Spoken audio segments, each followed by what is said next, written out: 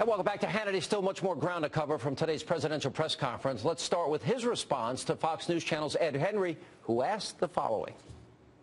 On the Benghazi question, I know pieces of this story have been litigated, and you've been asked about it.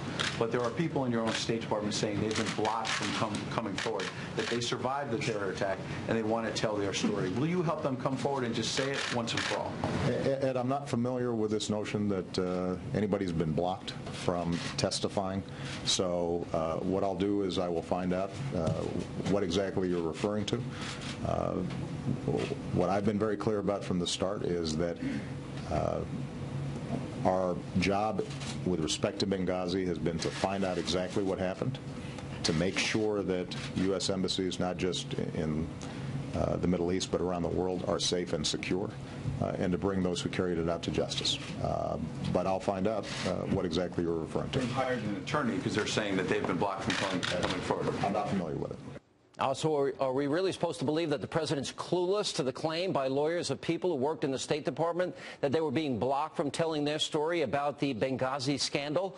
Imagine if George Bush tried a stunt like this. The entire White House press corps would probably burst out laughing and sell this as a cover-up to the American people. Here with reaction, the host of Varney & Company, Stuart Varney, co-host of The Five, Dana Perino. This is just baloney. Victoria Tunsing, we know, D.C. lawyer, said that she is being blocked in her effort to represent these witnesses, to talk freely, even to lawyers. She's gone on record, she said it, and John Kerry even said to move on. Well, she's a very serious lawyer with a lot of experience. The fact that they have asked her to represent them, to me, says there is more to this than a right-wing conspiracy theory. It is serious. It's not going to go away. And I think that Ed Henry was giving them an opportunity today to say, here's where we stand on it, that the president didn't know. And I'm going to take him at his word. I'm going to say that he didn't know.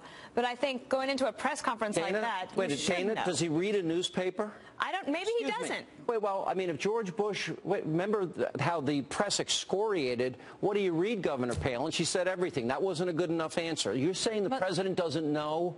I'm saying I'm taking him at his word. I do question sending the president out to the podium to answer questions from the press corps when that was one of the biggest stories last night, and he didn't have anything else to lead with. I don't think they put him in a good position. It's just not good enough, is it? I mean, it's just not good enough to go out there and say, I'm not familiar with this, when it's been breaking news for 24 hours and more, and it's all over Fox, and it's all over any important media outlet.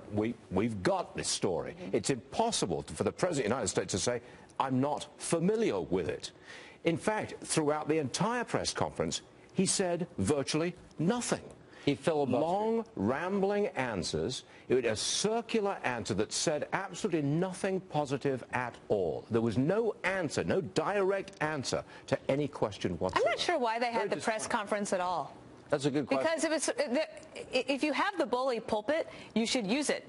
Bully us, come out with something that was positive. They could have at least said, this is the headline we want to get out of this press conference. Instead, they have a mismatch of a lot of things that pretty much aren't favorable. By the way, I want to defend you while I have a second before we move on to our next question. You did a great interview with your former boss, George W. Bush.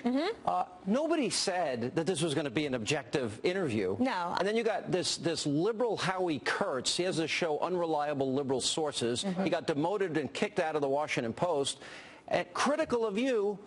I was a little bit surprised by the criticism because I think I've always been really nice to Howie. I like him very much. I don't like him. He's full of crap. He thinks he's a sanctimonious, self-righteous, phony establishment journalist. Okay, were you defending me or wanting to? I'm defending you over him. Over me? No. Keep me out of this. No. Look, the two interviews with President Bush that I saw, you did one, Brett Baer did one. President Bush answered the questions directly.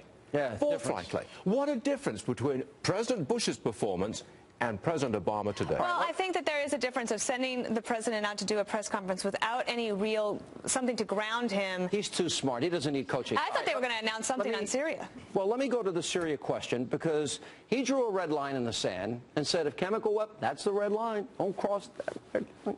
Watch this. On Syria, you said that the red line was not just about chemical weapons being used, but being spread.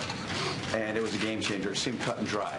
And now your administration seems to be suggesting that line is not clear. Do you risk U.S. credibility if you don't take military action? What I said that the use of chemical weapons would be a game changer. That wasn't a position unique to the United States, and it shouldn't have been a surprise. And what we now have is evidence that chemical weapons have been used inside of Syria, but we don't know how they were used, when they were used, who used them. We don't have a chain of custody that establishes what exactly happened. All right, everybody's saying... It kind of makes you miss the you're either with us or you're against us. Big time. Cut and dried. Although I do, look, the president does not have any good options. If they could take back the red line comment, they probably would. However, I also was surprised in listening to Joe earlier, questioning whether or not chemical weapons had been used. Let's just say that even that they hadn't. We have almost 1 million people displaced, 70,000 killed by their own government, and the United States is leading from behind, which means that we're not leading at all. That's a great point. We're not getting enough intel out of the captured terrorist in the hospital in Boston, but the president says we're doing a fine job. The FBI is doing just fine. On Benghazi, he's not heard about it. He's not familiar with this story. In Syria, he doesn't have all the facts, and he's not quite sure what that red line really is. We forgot Obamacare. Let's not forget Obamacare, where the implementation, as we've all been saying, it is a train wreck. Look, I disagree with the president ideologically. We all know that. Got it. He's a collectivist. I'm not. But I think the president is also incompetent. This administration tries to implement things, and it does a lousy job. It tells our allies we will not be there for you, and it tells our enemies that America's weak and does not mean what it says. This is a bad moment. Mark my words. I think so too. I do think that we should try to figure out a way to try to help him get into a better position. Yeah. For the sake of all of us. He's really going to listen to us. Might. I doubt it. Good to see you. I'll defend you against Howie Kurtz anytime. Thank you.